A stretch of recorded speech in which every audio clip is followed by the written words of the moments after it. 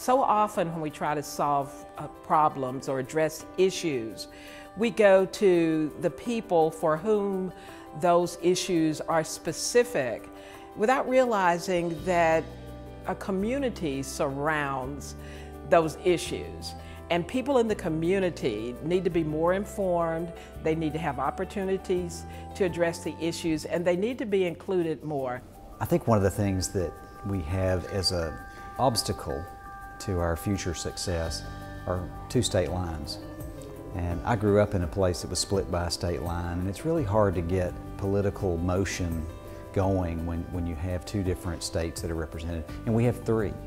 So we've been to some other places where that's also an issue, and we've just got to learn to work around that. I've got young kids living with me here in Chattanooga, raising them here, and I want them to have great opportunity to stay in the Chattanooga region and be successful and have the job opportunities that they're looking for right here at home. Anytime you take 16 counties and 3 states and you're sitting down to try to strategically think about where you want to go in the future, we want to ensure that we have a viable workforce, that we have industry, and that we have the education to support the future. This project actually brings us all together so that we can plan a future together. And I think with that planning, you're not just landing in the future, you're planning the way that you're going to get to the future.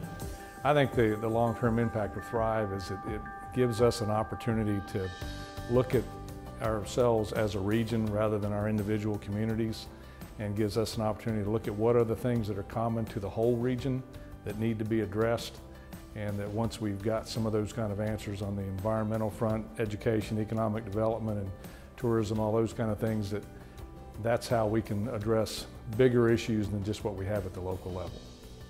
Thrive 2055 in this area is very unique because as an elected official, it crosses those invisible political borders.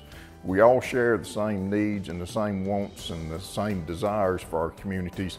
Thrive 2055 brings us all into the same room. Well, Thrive is incredibly important for those of us who have been working and advocating for conservation issues, because this is the first opportunity we've had to be able to talk about conservation with folks that are also involved on issues related to economic development and transportation and education.